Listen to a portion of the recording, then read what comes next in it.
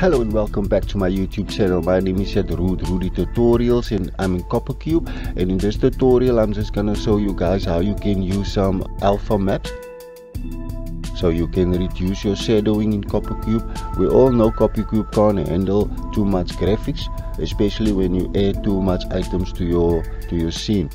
Okay, so you want to pump up your scene. As you can see there, I have a terrain platform that I can walk on, but there's only one texture added to this terrain. As soon as I add more textures, my frame rate goes down dramatically. Okay, as you can see, so this model is very high dense. It's a lot of polygons, but I want to use this model in my survival game. But as soon as I add the shadowing to my environment, especially to the directional light, as you can see, there's a directional light added to my scene. There's some shadows on the model, but we don't have shadows on the floor. Like I said, as soon as I add the shadows to the floor, my frame rate drops drastically. Okay, so this is the model I made in SketchUp. Okay, I'm not gonna show you the polygons, but believe me, it's very high. As you can see, my frame rate on my recording is dropping. So I want to add some shadows on the ground, with the illusion that this house is really giving some shadows. So I made this in this platform. I made it in Blender. I left the alpha transparency on the mesh, as you can see. Okay, it's separate from the floor, from the terrain, so I can move it around. I can place it anywhere in the scene. As you can see, there's a shadow also added to the platform. Let me show you guys. This looks more realistic and gives some life to the floor, to the terrain. It's not so flat as you can see there. I'm gonna show you in GIMP what I did.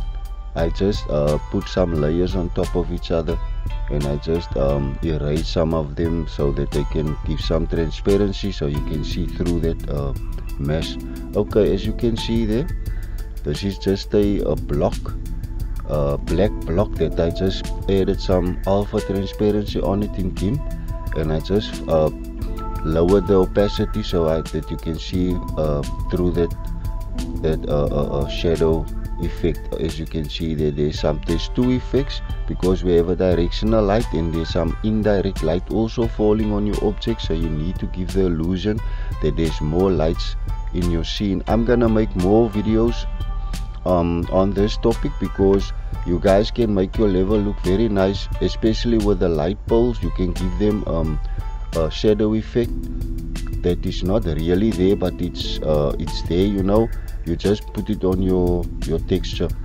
Okay, if you're an artist, you can do it perfectly, but I will show you guys. If you don't have any skills in drawing or doing art, I'm here to help you guys. That's why you need to subscribe to my channel, because I'm gonna upload and create more videos like this. So as you can see guys, I'm in Coppercube, and this looks much better for me, this result. I'm gonna go over to GIMP. As you can see here, I have 3 layers. I have the base layer, I have the maps that I want to use, the templates.